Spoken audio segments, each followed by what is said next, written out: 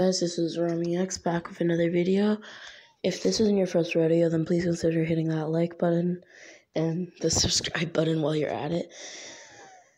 This is part 9 to What If Kakashi and Guy Adopted Naruto. This is the first video. No, actually, this is the second video of mine that might be a bit short. I think I might have already explained it, but on weekends, my videos will be a lot longer, about like 10 to 15 minutes-ish longer. Just due to the fact that I can type a lot more and script more, if that makes sense. Anyways, we left off with Naruto and the others entering the village, and they go to Hiruzen. Hiruzen gets them apartments, and Naruto registers his squad for the tuning exams and goes home to sleep and tells Zabuza about Suigetsu. Zabuza says that he will train Suigetsu right after the tuning exams, because if he doesn't display that he's not already tuning level, then there's no point in training him to wield the Executioner's Blade, though I might have to because he's my son. Okay, side note here, so I was on Narutopedia just searching around, and I was like, hey, how about I do a bit of research on Zabuza as well? And it said that Suigetsu is Zabuza's son, though it may be false, but I'm pretty sure he is, and his mother is a Hozuki. That's why he has the water thing. And he had killed his brother to become a Genin, which is in the Great Ninja War, there's a reanimated character who looks kind of like Suigetsu, who I thought was his father, but I guess it's his brother. Fuck you, Mist. No, I'm just kidding. Sorry for swearing. Well, I registered this channel for an adult channel in Kappa, so I wouldn't really care.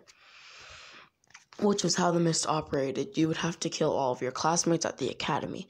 Anyhow, the next morning, Naruto made shadow clones to find where Jugo, Suigetsu, Kimimaro, and Karin were. He found them and said, Yamato, come here. He then paid Yamato to build a huge house so that they could all live together. This was just an add-on house. Yamato then did it, making them all rush into the house, even Kimimaro, finding a room and claiming it. He then rushed out and told Yamato one more thing. Can you make a little room off to the side for my pet turtle? Also, I put this in here because Naruto made Kimimaro's curse mark not to have the negative effects of the curse mark that it usually does. So, Kimimaro's gonna be more like his younger self. But just he has his own morals and is much stronger. Naruto also healed Kimimaro's, or he didn't yet heal it, but he arranged for his illness to be healed. Because, there was this person known as Lady Tsunade. Anyway, we'll get into that later. Hopefully I don't forget, because I'm introducing so many ideas. I just don't want to forget any of these, cool ideas to be made by going out to find Tsunade while the tuning exams took place. And I'll go with Jiraiya so he can finally learn the summoning jutsu. And he thinks he's just going to learn the summoning jutsu, but I have a bit more planned for him. And though you guys may think Naruto's a bit too overpowered right now, the enemies he's going to be facing in the future is what you have to look for. These characters like Momoshiki, Ishiki, who's in Boruto, who literally wrecks Sasuke and Naruto, sorry if you haven't seen that, with literally a kick. You don't even know, man. Obito, Madara, yeah. Anyhow, now, so then Naruto went over to the tuning exams, and with his squad, and by squad I mean Kimimaro, Jugo, Suigetsu, Karin, Sasuke, Hinata, and eventually I'll make it so that they're kind of a group that does missions together, but they only do S-rank missions and stuff like that, just so I can include everybody into the story more. He then said, do well so people can see your greatness. Just wait. Now do your best. Going off to find Jiraiya.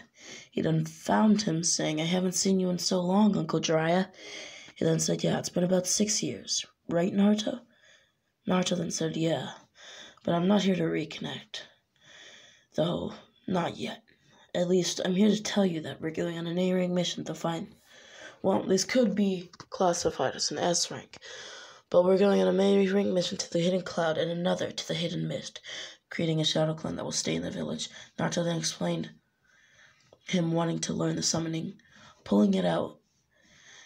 The Jiraiya then pulled out the summoning scroll, and Naruto said, "That's it." And then he did his finger, put it on the scroll, and poof, nothing happened. Something happened. He summoned a small frog, but he didn't not a small frog, but Gamakichi level. Not the one that was a tadpole that Naruto summoned, but yeah. Still one that is decent. He then said, "Alright, let's try again," using more chakra, pushing it into the ground, and finally creating a bigger, a huge Gamma. I'll just refer to him, maybe I shouldn't refer to him as Gamma, but we'll create a new Toad here, who I'll reveal later. But yeah, so right now he's just summoning Gamma, or we'll call him Great Toad. So, Naruto then said, "Alright, now let's head to the Mist Village," getting to the outskirts of the village. Not in it yet, but close enough to where they could, see where normal ninja were and be able to sense people from where they were. They then heard battle noises, and Naruto and Jiraiya rushed in, discussing that they will help out Yagura. Realizing that from the Akatsuki, Jiraiya would take note. And Naruto would also think to himself, is this the group that Yugito and B were talking about? Avoiding all the attacks, saying wind style, wind bindings, and now lightning style, lightning chains, wrapping around them, making them unable to move, saying, "I'm on Yagura's side," activating the fourth gate and hitting Kisame with his foot. But hitting Samehada, expanding the blade, Kisame then said, "You should have never messed with the Akatsuki." Naruto then made note that this was the group that they were talking about. The blade then puffed up and extended, hitting Naruto in the eye. Naruto then said, "My eye!" falling to the ground in agony as the bindings connected with all of the people around him except for Jiraiya, making them unable to move. So his left eye got hit, but I'm just letting you know. I think some of you might be able to predict what I'm gonna do with this, with his left eye. That was a hit. There's a bit of a similarity. Kakashi Hatake. Remember what happened to his eye? Anyway, this was part 9 to what a Kakashi and Guy adopted Naruto. Please consider hitting that like and subscribe button. Rami X.